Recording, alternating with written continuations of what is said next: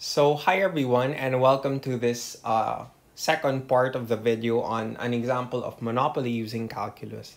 So we're gonna pick off where we left off in the last video and go to this new question. So show that the price output combination chosen by the monopolist in part A, so that's the price output, the price of 300 and the quantity of 5, okay, lies along the elastic portion of the demand curve. And we're also asked to calculate the value of the firm's Lerner Index, which is again a measure of monopoly power. So let's start first with the this first portion, the elastic portion of the demand curve. So to show that our quantity, so that's QM equal to 5 and PM equal to 300, lie along the price elastic portion. Okay, we need to demonstrate, or we need to prove that the elasticity of price, the price elasticity of demand rather for the monopolist is greater than 1. And that price elasticity is equal to dQp dP times P over Q. So essentially, we just need to solve for this and prove that it's greater than 1. So if you notice this form here, it's the direct demand function, but we're given with the inverse, so that's P. Our form earlier, that's P is equal to, if I recall correctly, that's P is equal to 400 minus 20Q.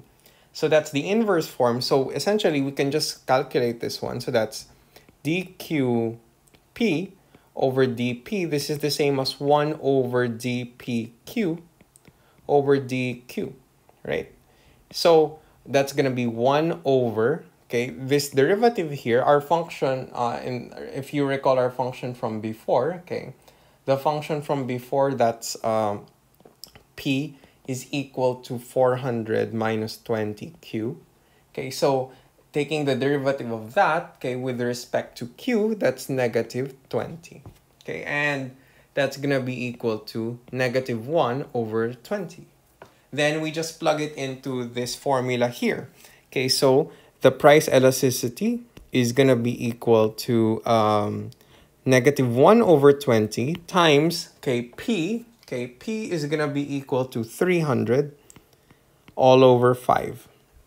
Okay, so this is going to be negative 300 over 100, or simply negative 3.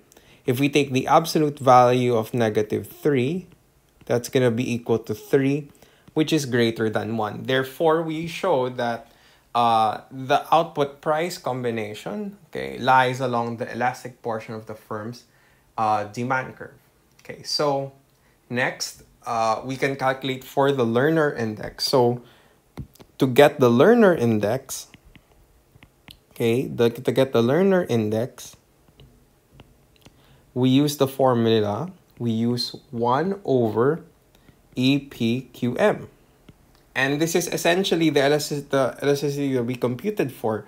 So the Lerner Index is going to be equal to 1 over the elasticity, that's this one, is equal to 3. Therefore, L is equal to 1 over 3. Okay, so that's a simple way to do it. We can do the long cut method as well. So alternatively, LQM, or your Lerner Index, is equal to PQM minus MCQM over PQM. So if you plugged in, for example, we have price here, right? So if you plugged in to price, so that's 400 minus 20 times 5, you're going to be left with 300. And if you plugged into cost, okay, our cost function from earlier, that will be 200. Then this one will be over 200. And we're going to be left with, 300. Okay, then we're going to be left with 100 over 300, which is equal to 1/3, which is the same that we got just using the 1 over the elasticity formula. So how do we interpret that? So since, okay, L is equal to 1 over 3, which is greater than 0, then the firm enjoys, okay, some form of monopoly power. And in particular, okay, the firm's proportional markup over marginal cost is 33.333. So that's 1/3, right, percent. Okay, and that's the answer for that question there. So we're gonna end the part 2 here, and then we're gonna go to part 4 in the next video. So part 3 rather in the next video. So thank you for your attention.